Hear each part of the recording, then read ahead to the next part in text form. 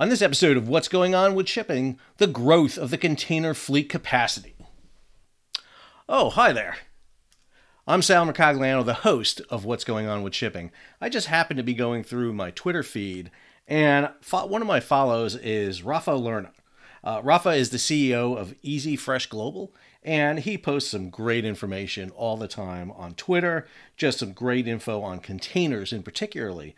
And one of the charts he posted not too long ago was a graphic that showed basically the increase in container capacity of the world's container fleet over several years. And I said to myself, Sal, that is a good idea for a video. So let's go ahead and do it. If you're new to the channel, hey, take a second, subscribe to the channel, hit the bell so you'll be alerted about new videos as they come out. Now, the global container, the intermodal container, is a fairly new invention. It's been around for roughly about 70 years, since 1956, when Malcolm McLean, a truck driver from beautiful Maxton, North Carolina, about 50 miles that way from me, really introduced it with the first vessel, the SS Ideal X.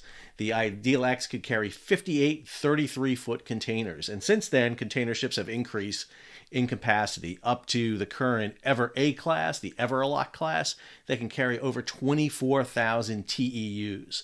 Those are 20-foot equivalent units. And not only has the size of vessels increased, but the amount of containers that can be carried at sea has increased. And there's no better way to demonstrate that than, I'm not going to show you a graph or a chart. That's terrible. You really don't get it. You need something physical. And if you want physical, we use Lego blocks. Lego blocks are the way to do it. This Lego block represents 500,000 containers. A full Lego block, 8 little dots on it, represents 1,000,000 containers, or 1,000,000 TEUs, 20-foot equivalent units. And in 1980, the top 20 container companies, the top 20, carried 500,000 containers. That is the amount of containers. Now think about it. 1980, you fast forward from 1956. That is not a huge span, 24 years right there. And you're going from carrying 58 containers on a single vessel to 500,000 containers across on the top 20 ocean carriers. Let's fast forward 20 years from then. Let's go to the year 2000. In the year 2000, the top 20 carriers are carrying 3.5 million TEUs. 3.5 million TEUs. So in 20 years, you have increased sevenfold in what you can carry. That is a pretty substantial jump, you see. And so you go from 500,000 in 1980 to 3.5 million in the year 2000. That year 2000 isn't that far from us, just 22 years, almost 23 years now from us, so pretty close to us. Let's fast forward to the year 2007. Year 2007, top 20 carriers again.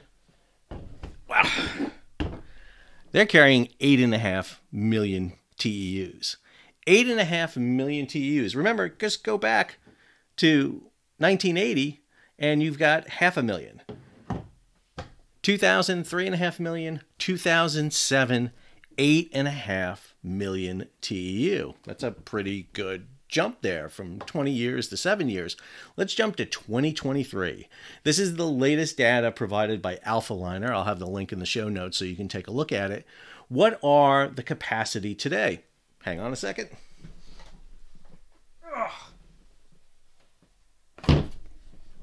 Hello.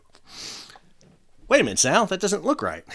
It was 8.5 million in 2007, and you're telling me in 2023 it's 8.5 million? Yes, it is. It's 8.5 million. But this represents not the top 20 companies as this does. This represents just the top 2 companies. This represents the combined capacity of Mediterranean Shipping Company, MSC, and Maersk Lines. And so when you start looking at these numbers, you start seeing it. If I add in here the other top 8, not top 20, but the next top 8 container companies in 2023. Hang on, it's too big.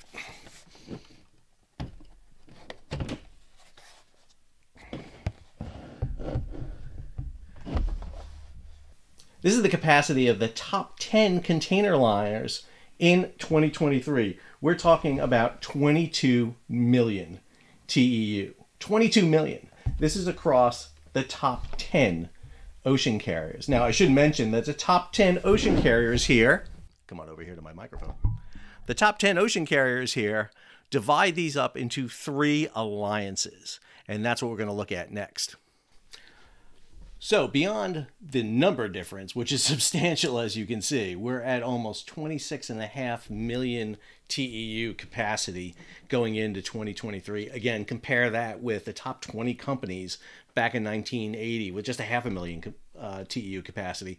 We've grown tremendously, but the way those numbers are divided up is substantial. So one of the things you see is the top 9 companies in containerization are organized into alliances, and the alliances are key. Alliances allow you to pool your resources together, and there's 3 of these big alliances. So the smallest of the alliances is the Alliance. They represent 5 million containers, and there's 4 companies that are represented in the alliance. There's ONE with about 1.5 million TEUs. There's Yang Min with 0.7 million TEUs. There's HMM with 0.8 million, and Hapag-Lloyd with 1.8 million. That comes to 4.8 million, but roughly about 5 million containers. That is in the alliance. The next alliance is the Ocean Alliance. That is the second biggest. Represents nearly 8 million containers. And these 8 million containers are divided between 3 companies. You have CMA CGM, a French company. They have roughly about 3.4 million TEUs. There's COSCO, the Chinese Overseas Shipping Company. This is from mainland China, the PRC. They have 2.9 million. And then Evergreen, which is 1.6 million TEUs. So 5 million TEUs in the alliance, 8 million in the Ocean Alliance. The biggest alliance, as I mentioned to you earlier, was that marriage between Mediterranean Shipping and Maersk Lines. And that is almost 9 million TEUs. Almost 9 million TEUs. And that's pretty substantial. And I would add a couple of other things in here too. Maersk also has an agreement with ZIM. ZIM is the 10th largest shipping company. ZIM and Maersk and MSC have an informal agreement where the 500,000 TEUs from ZIM kind of play a role here. So we're going to kind of put that up there, give them kind of a little bit of a crown right there. The remaining 4 million TEUs are spread among a variety of different companies. Coming in at 29th is the wholly owned U.S. company of Matson. Matson represents a fraction of a percent, and this represents 1 million. This represents 500,000. If you want to represent a 60,000.3%, hang on.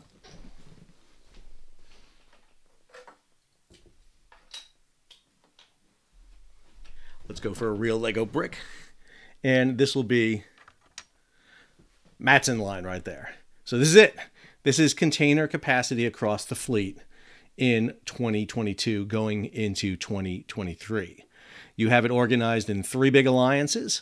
You have it across the board here in terms of scope and scale. We've gotten quite big since that little 500,000 in 1980, and much larger than what you saw Malcolm McLean create back in 1956. Hope you enjoyed today's video. If you did, take a moment, subscribe to the channel, hit the bell so you'll be alerted about new videos as they come out. Leave a comment, share it across social media, give it a thumbs up, and if you can, support the page. How do you do that? Well, you can hit the super thanks button below.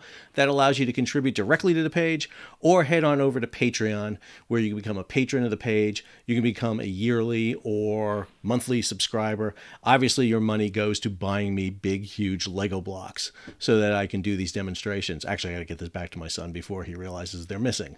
Until our next video, this is Sal, signing off behind the Lego blocks. Bye.